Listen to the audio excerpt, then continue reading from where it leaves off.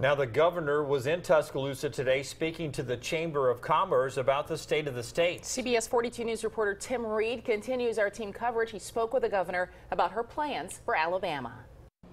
Governor Ivey was the keynote speaker this morning here at the Embassy Suites Hotel in Tuscaloosa. Some of the key issues she's focused on include health care and better internet service in Alabama. Thank y'all so much for having me here today. Governor Ivey says she is hoping Alabama voters will vote to keep her in office.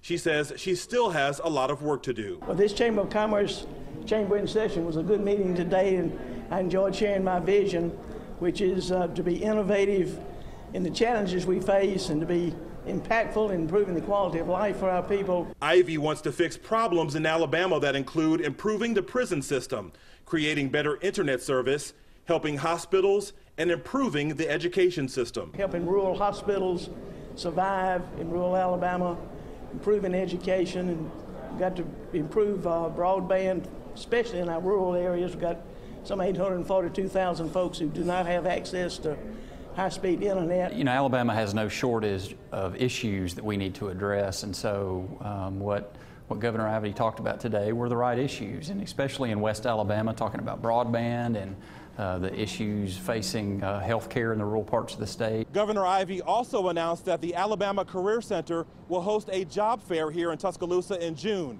Companies are seeking to fill 2,000 positions. In Tuscaloosa, Tim Reed, CBS 42 News, local coverage you can count on.